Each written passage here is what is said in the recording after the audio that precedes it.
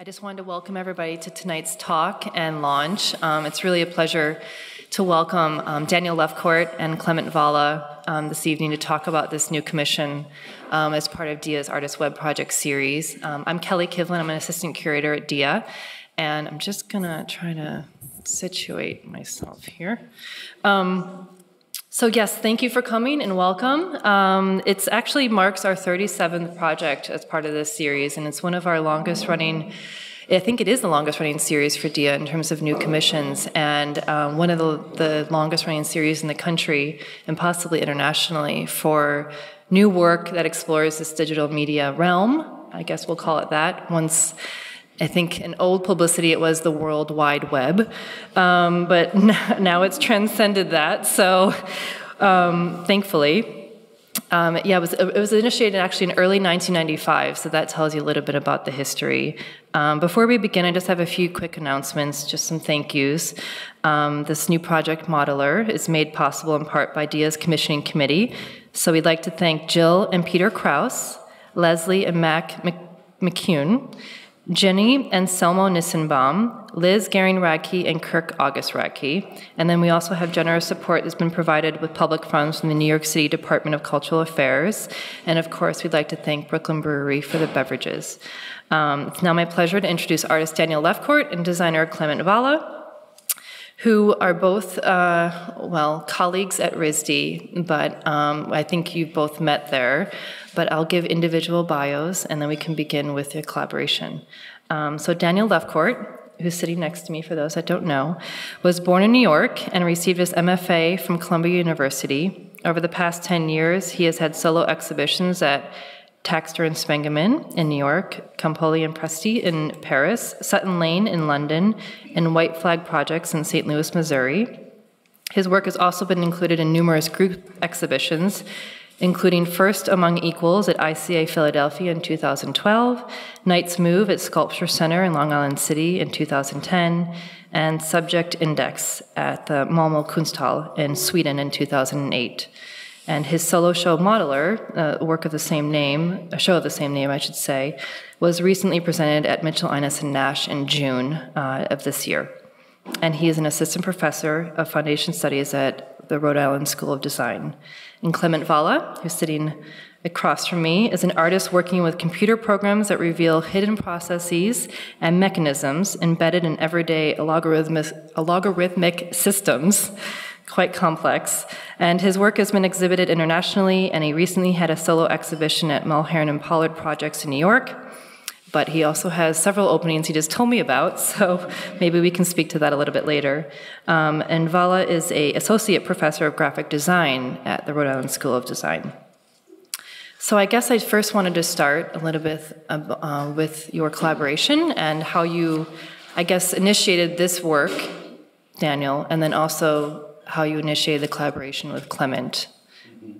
Well, first of all, thanks for having me here, and thanks for working on the project, and thanks to everyone at DIA who worked on the project, and Sarah, and of course Clement. Yes. Thanks to Sarah Tucker too, who's the producer of this series. Yeah, and Clement who built the project.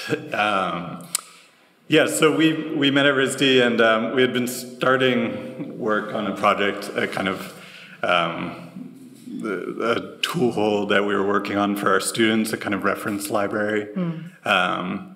And meanwhile, I was working on the show, the modeler show for Mitchell Innes Nash, and I knew I wanted a kind of web component. I had been collecting images as a kind of reference library, and there's always this kind of excess of information and content that gets edited out of any show, and so it kind of started as a place to put that, right? Where do you put that excess? And that's how it started, yeah. So you started collecting these digital images and then sort of creating categories or folders and just sort of putting them away and... Yeah, I mean, like every person with a cell phone now, right? And then thinking, but it also, the impetus was partially thinking about a kind of afterlife for an exhibition, but also because, and thinking about the mediated image. I think a lot of the kind of subject of the exhibition was thinking about a kind of loss, right? Thinking about displacement, thinking about how painting and like the paintings in the show kind of function in a way as paintings, but they also don't fully perform as paintings, and that's kind of the subject of the work. How they do fulfill that role and how they don't.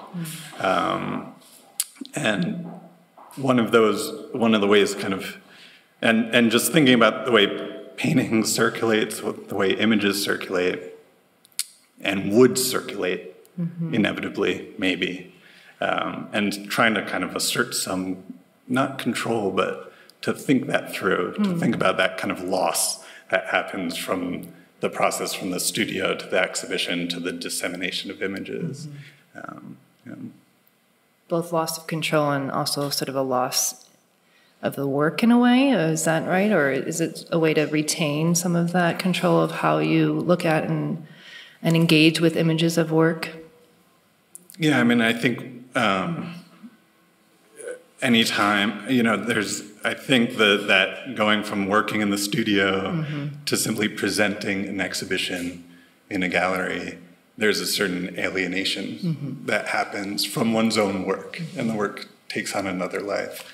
And so to kind of thematize that within the work, that was kind of one of the projects of the show, and then became a project for this. How do you thematize that kind of the way of thinking through materials and the kind of presentation in a final form? And anytime you kind of finalize a work, I think that's as if the work is fully made, right? There's always this kind of frustration of that the work can't contain everything, right?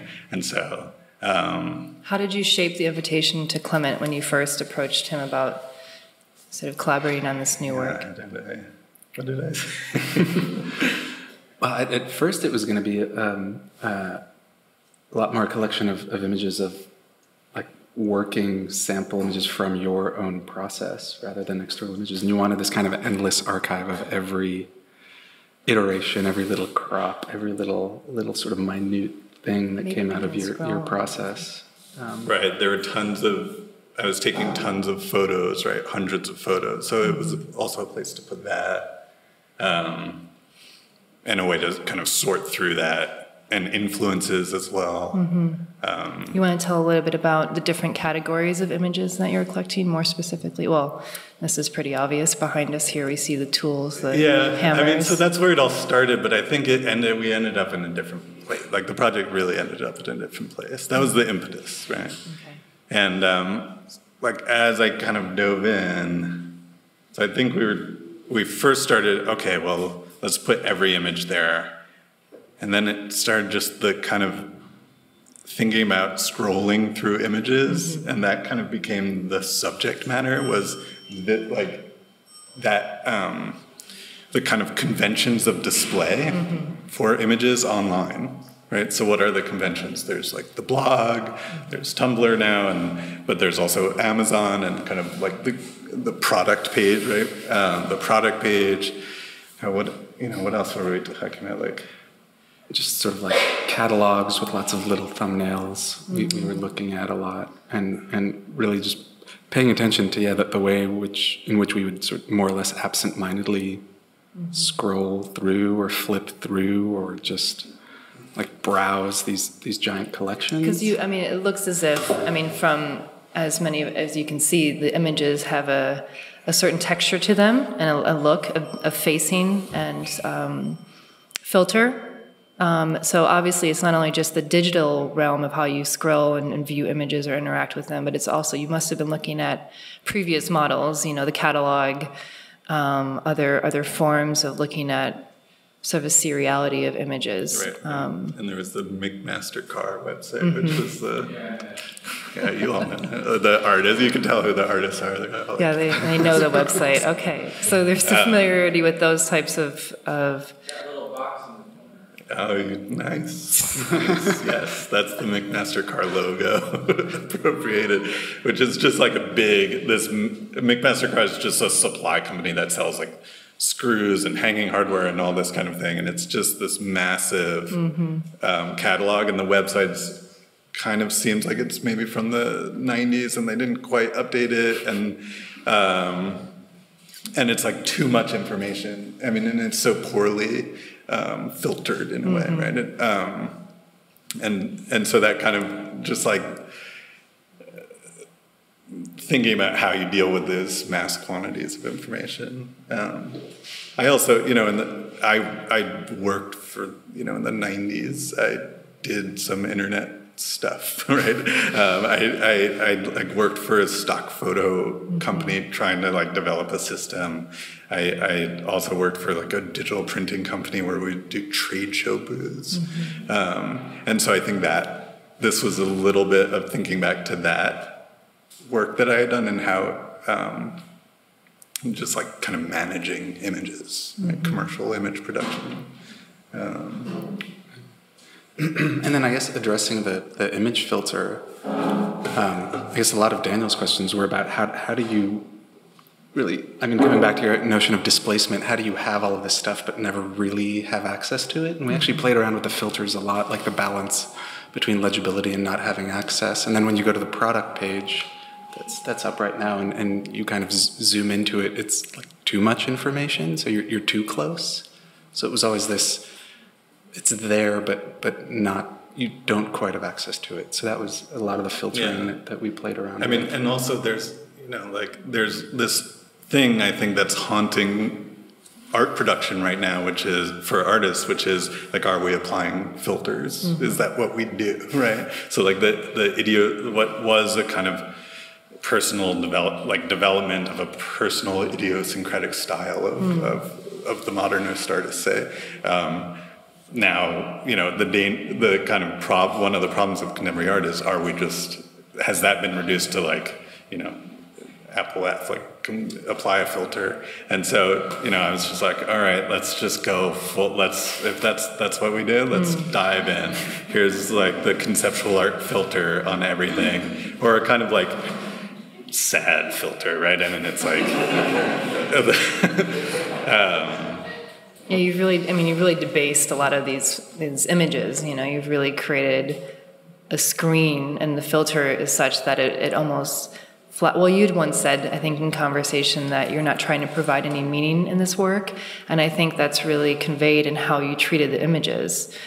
For me, because I feel as if that filter does neutralize everything in such a way that even though it's a product, the meaning is neutralized when it's in groupings or a collection of this sort. Yeah, it literally obscures the image too, and it's like, it's also it's like the photocopy filter, right? So it dates it to another era, and it dates it to an analog era. There's like pure filter, actually, those are just filters on filters. And then when you zoom in, it's then like a 3D, so it's then a 3D model, which is a fairly contemporary technology, but then with the analog filter applied to that as well. So Clement, I'm going to ask you a question about this particular section. And I think at one time you were calling this the terrain section. Is that right, Daniel? What type of technology, I mean, because I saw this change through the last few months in terms of how you were treating this particular section. What was involved in really, making that happen, actually? In terms of, I've never seen anything like that, and I feel it really serves what the conceptual backing of what you were really intending for that section, and I wanted to know how you convey that to Clement and then how he made that possible. Well, I mean, yeah, in a way, it's actually kind of conventional technology, because what we were doing was looking at things like the Amazon.com zoom. I mean, that was like we ripped off the McMaster catalog, and then we wanted to rip off Amazon. I mean, that was part of it. And they always have this zoom where you can zoom into the images. So it was more a matter of taking that and then breaking it. It's actually not a functional zoom. You can't zoom in and out, as you just saw. You're kind of stuck in this sort of too zoomed in view where the little red square is kind of tiny. And so the working method was that I kind of knew these tools, I kind of knew where to grab them, but then Daniel and I would sit there for hours and like like different ways to break them, or like different subtleties of the interactive experience. Really is how we were. Because like what I've learned making this project was that like kind of understanding what the connotations of each kind of layout was, which is actually really subtle, and not only of kind of what type of catalog this is. So sometimes it points towards being a product catalog or just like an image database, like a photographer's Lightroom. That's actually all the images from the Dia collection, like run through the Photoshop contact sheet thing with the file names and then the filter. I lost my train of thought. I got distracted by the internet. Oh, the different connotations of like. You get lost in the database. Wait, let me check my email. And so to kind of like, what was so useful about being able to sit there and work together, because I don't have the technical coding skills, was that we could sit there and like slowly massage it until it was neither nor. Like it's not quite a blog, it's not quite a product catalog, it's not quite McMaster, and it's subtle things and changing the dimensions of the images. Can I ask just a little insider question a bit? In terms of the labeling, because I know we talked about that, and that, would you want to give any secrets away as to how you chose to label? Because there's numerical, and then there's also language-based labels that don't really correspond to the images at all, but have meaning in how they're being presented. So do you want to talk a little bit about your decisions in regards to that? Panel discussion images there. Oh yeah, there's some. I started out just kind of in a more literal direction, and it wasn't quite working. And at some point, I just opened up the code that Clement had written and started copying and pasting, and that kind of opened up the territory a bit, and then started improvising again off of there. So thinking about like a lot of error codes and this kind of thing, null, and then also thinking about kind of the conventional formats of image keywording, right? Image information.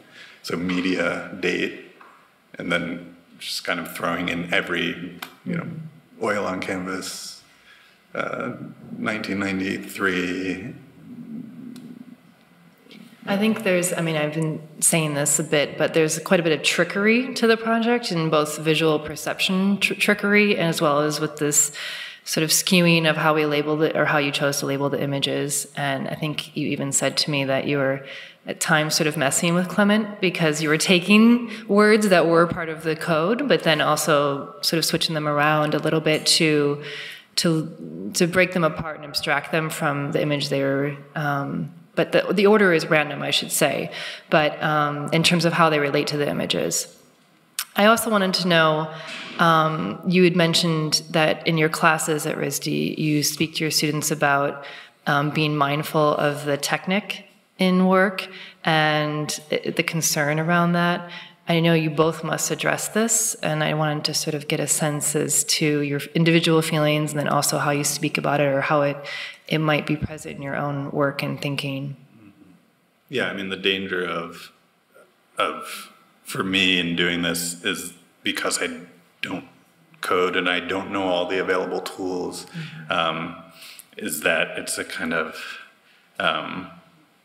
in a way, you're not qualified, right? In a sense, I'm not qualified to do this. So how do you like, is that okay, right? So, and I think of, I mean, there's tons of, like a Picasso doing ceramics, right? He's not like a great, like, innovator of ceramics. It's always Picasso doing ceramics, in a way. Not that I'm Picasso, or this is ceramics. Sorry for that. That was slipped.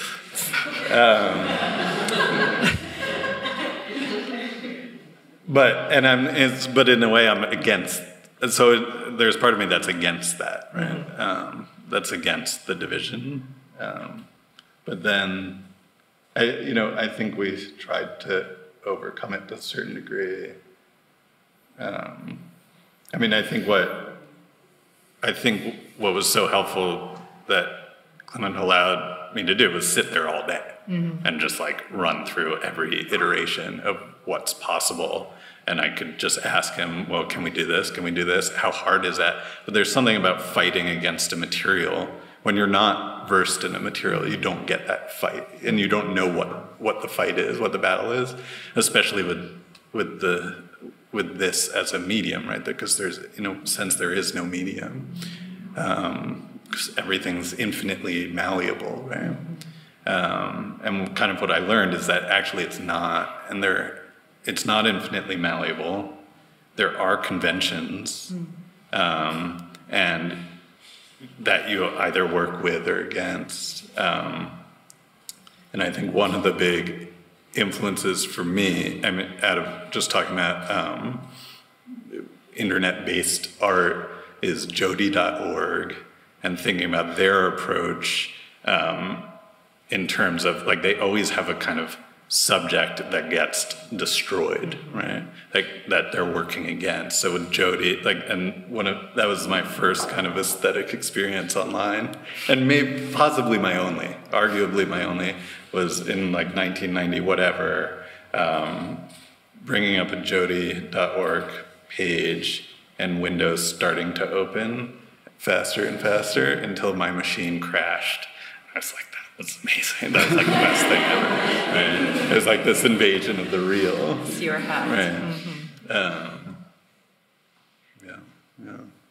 But there's a bit of that here, that it's an extension. I think that's part of what interests me about this project is that it's an extension of that. You're not being hacked or taken over visually, but in some ways there's a familiarity with this type of infinite scroll, and it just keeps going and going, and then you do get into this mode of, I'm being completely taken over right now, and how you navigate that. And there's a lot of changes I saw that you made in the project that lend to the viewer experiencing that and continuing to be engaged, which is fascinating, because often we're so used to clicking in and out of things and just leaving, that screen or that page, but it merits a continuous engagement, which I think has to do with these decisions that the two of you are making in terms of its layout, and not mimicking all of these other formats that one easily could. So, yeah. Yeah, that was potentially one of the most fun things about working with Daniel on this was that, there's kind of so many defaults that I'm used to relying on, and we're kind of all used to relying on all these websites, and it was a real attentiveness to these defaults. Like, even, we would sit there for hours and like shift like the speed of something, make it a little faster, a little slower, just to offset it from the kind of default nature of it. And I think that was actually just really interesting for my own work, like really obsessing over the minutia of every little thing that happened, and seeing, how far we could shift them until they broke, until they weren't familiar anymore, I think was one of the balancing games that we would play, kind of back and forth. But yeah. Well, I was going to try to open it up to some questions too, if that's okay. Do we have a microphone? Maybe thanks, Max. Does anybody have any questions about the project, or wants us to go to the? Okay. You can ask out loud. It's okay. Do you think is that load time actually timed, or are we experiencing a real load time? There's a slight lag here, but it is the kind of. It felt a bit Yeah, yeah. like The fade is a tiny bit too slow, but there is kind of a little more of a lag, but everything is like a little, like there's when you first come to the page, it scrolls automatically. That's also a little sluggish. We kind of played around with that a lot, but here it's more than it is loading for that long, but. But basically, it always loads, even if you have the fastest connection possible. It still has this weird moment of loading.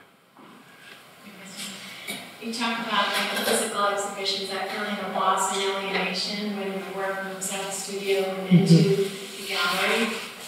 Like, does the ability to tinker with this and add to it mitigate that at all for you? Like, is that one of the appealing things about the medium, or is that almost a downside that it never has to be finished? right, the kind of possibility that it could go forever. Yeah, I mean, that's good. I mean, it makes me think of like the Robert Morris continuous project, Altered Daily. I mean, it theoretically could be. I think there's still that kind of. I think there's still that loss embedded it from like even like not. It's not that like taking like one's finished work and taking it to the exhibition is the loss. It's the loss of like completing a work, right? And so even I think just like that, you know, the launch or the, you know, it's not a literal, right? It's not as literal. I think it's the completing a work to like the distance between like the idea of the work and how it comes out, right? Or like the distance between the artist I wish myself to be and the artist I am, right? Like this is not, it's like a, you know, psychic loss.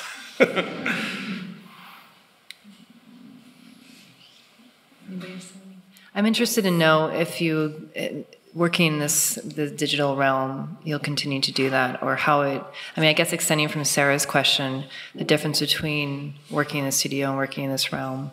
I know you'll continue to tinker with this, of course, but not just this project, but do you think you have interest in, were you envisioning any other projects while you were working on this, or anything that might continue? Yeah. Yeah, I mean, you know, thinking about, I mean, a lot of my work comes through the computer. Even the paintings are going through various processes, digital processes. And, you know, I spend half my day on the computer anyway, dealing with things, right? And so it seems kind of like to try and kind of turn that into a healthy part of one's life, or like some kind of, yeah. Something. Anybody else have any questions? Mandy, yeah. My partner Margie and I were talking a little bit about this breaking up, you know, going from something that's that looks very physical and real, and it's sort of this complete blowing it out into this sort of subatomic reality. But that's what I was thinking. In this view. Yeah, I mean, that's what. In other words, like, there's really no materiality, ultimately. Yeah.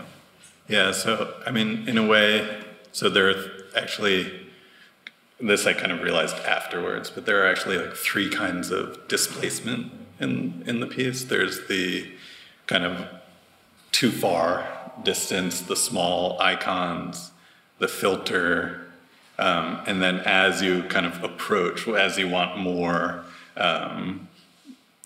well, so it would be the too far away, the filter, and then the too close, right? As another kind of displacement, a variation on that, right? So instead of kind of delivering meaning, right? Because it doesn't actually ever deliver any content in a way.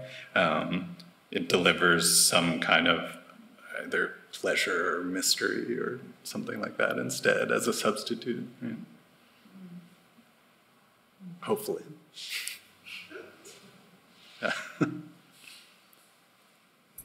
Well, I would like to know a little bit about your practice moving forward.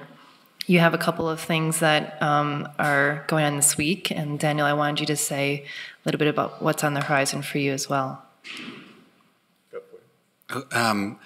Yeah, I mean, so I work with this media a lot. I actually don't.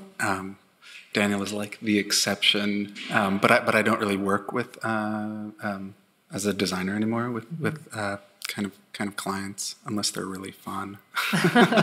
Yeah, so I've got some work in this auction that Philips is doing where they're trying to figure out how to monetize basically some of this type of work, and we'll see how that goes. That is on October 10th. There's like an online auction, and then October 10th, and then I've got just some group shows opening. Well, there's one tonight actually in the Contemporary Art Museum in Raleigh in North Carolina, and at the Temp Art Space, which is a small downtown art space, on Saturday. So it's been a busy week. Along with teaching, I know. So, one more question I see, and then we'll take. What is a clientless sense of design? Can you speak to that? Pardon? A clientless design. What would that? If you could speak to that idea. Well, I mean, I don't really consider most of what I do design. It's again, I'm kind of like Daniel. I used to be in the tech design world and kind of stepped out maybe 4 or 5 years ago. So yeah. Now it's art. Now it's art. Yeah. And Daniel, you're working on some projects, I know. Yeah, so back to another, and trying to develop this work and the modeler project as a whole, because I consider this a kind of a part of that body of work. And for a show in London at Compli Presti in February, you all should fly over there. There's something else you mentioned to me, too. Anyway, well... Yeah. It was a pleasure working with you both, and thanks again to Sarah, who really helped, of course, with the conception of the piece and the back end and production, makes it flawless. Is there anything else you'd like to add? Thanks so much. Thank you both. And for those that haven't yet interacted with the project, we welcome you to do so. There's a couple computers over there. It's also launched on our website. It's, I guess, diaart.org/Lefcourt. And if you have any other questions, feel free to, of course, come up and talk to Clement or Daniel. And thank you again for coming.